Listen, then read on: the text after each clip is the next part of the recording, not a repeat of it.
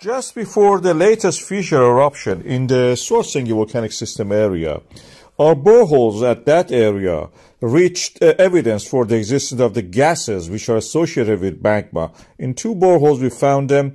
It was proving the movement of the magma, and the earthquakes in that area eventually opened up the ground, and we saw the magma oozing out of the ground. And that was a moment of the eruption. This is a Hagafell. You can see that it started there, but it didn't stay there. My prediction was that a little bit toward the north in the number 4 area.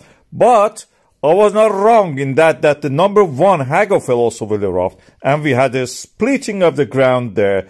The land is split and the magma oozed out, come in contact with the water from the rain gathered there.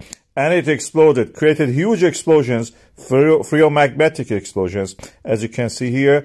Now, after a while, it is around, we can say roughly 1 month past, and we can see steam is rising still from that area.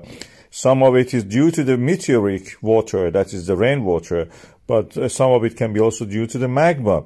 We are still in the connection with the source of the magma through the little cracks, but there is not enough pressure in the magma to rise it actually to the surface as a solid. A gaseous part reaches the surface. I'm brightening up the image. Most of this footage you saw is anything between 8 to 64 times the speed up. And the crack is evolving, as you can see here. The shape of it is evolving. The cracked walls, the sides of it are almost vertical. That depth is probably around 5 to 8 meters, at least visible to us in this view.